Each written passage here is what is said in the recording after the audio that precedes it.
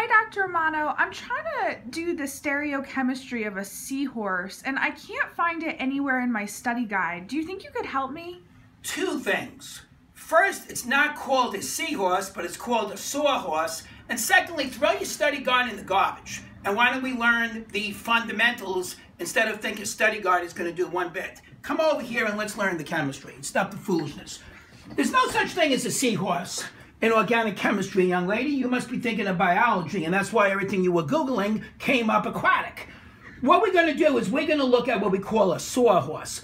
But before we do so, I want you to look at two molecules. One's ephedrine and one's pseudoephedrine. If you ever ingest any of these molecules, these would be stimulants. This is what would keep you awake. Or if you needed to study, it would keep you awake. Now, what we want to do is let's do the configuration of the first molecule. Now, if you covered this side up with your hand, the right side, the OH would be the first priority. This group would be the second. Number 4 is a dash, which means it's in the correct position. And I'm hoping you can see it's an R. We've done this in another tape. So you get an R configuration here. And then if you cover this side up with your left hand, the nitrogen is number 1, and this side is going to be number 2. It looks like an R, but because the group of lowest priority is a wedge, it's going to be an S. So you get an R and an S on this side. If you do this, I want you as an exercise to confirm that this would be the exact same. And if I ever asked you, how does ephedrine and pseudoephedrine relate? Well, you have an RS and an SS. So that means they are diastereomers.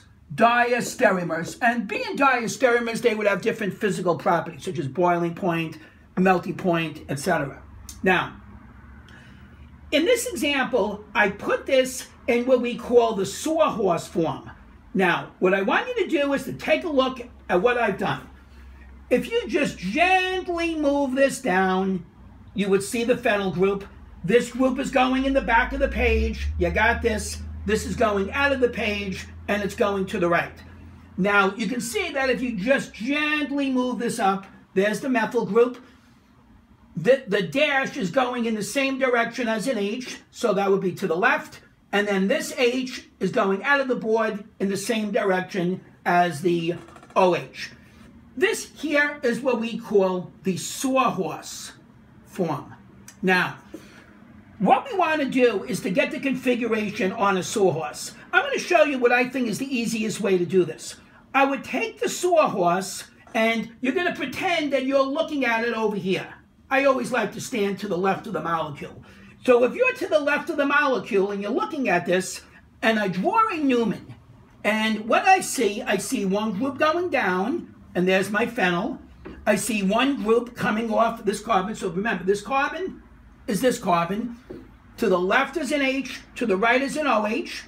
And then I go to the back, that's this carbon, that's the circle. There's a methyl going up. To the left of me is the methyl amino group. There's the CH3N group. And then there's an H. All right. What I've now done is convert it into a Newman.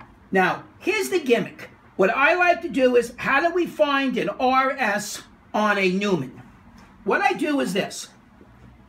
I'm going to very gently move or rotate the front carbon. Very gently. So this group, I'm going to gently rotate until I get it into this form. I call this the P sign. I like to make a P sign. So there's my P sign. The H is going up if you rotate it. The OH is to the right, and the phenyl group is to the left. That I think you got. Now, what we're going to do is we want to have the back now, turn the back a little bit. If you rotate the back a little bit, I think you would see that the methyl will go here, the methyl amino group will go here, and that H will go down. So I want to get it into this form. Now, once I'm here, I'm ready for the kill. Watch what I do. The top of the Newman, or the front of the Newman, is the top of the fissure. So there's an H. To the left of me is a phenyl. Then there's an OH. Now, I'm hoping right off the bat you can see that this is group number 1. The rest of this group, which is going to contain a carbon and a nitrogen, would be number 2. So right off the bat, you can see that this is an R. I'm hoping you can see that. Now, here's the gimmick. What I like to do is I switch the 2 groups that are on the side of the Newman. You see, like you got the methyl group and the CH3NH group. Switch those 2 groups. So if you switch those 2 groups, it becomes this. That's the trick. So now, if you cover this up, this group is 1. Where I covered my hand is 2. And I'm hoping you can see it's an S. So you go back and boom. Now what I want you to do is I want you to try it for this molecule. So what I've done is we did it for this, and I want you to take this just the way I did, put it into the Newman, and then convert it into the Fischer, and you would see if you did it correctly, you would get an SS. So one more time, what I like to do, and this isn't in any of the textbooks, I don't have one single book.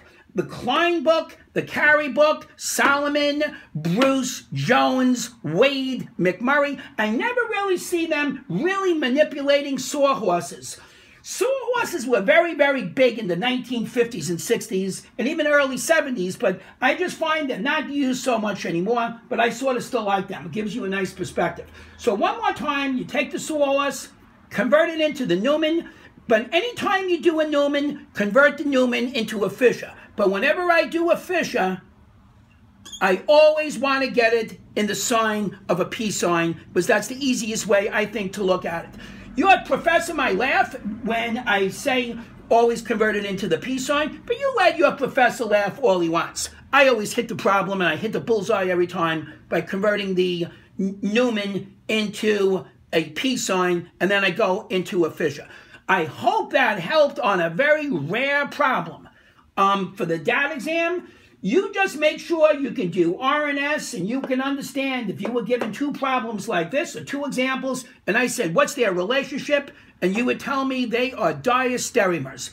I do have a problem involving Newmans into Fischer on the DAT Destroyer. So take a look at that. If you got any questions, I'll see you in study group on my Facebook page. All right, good day to you.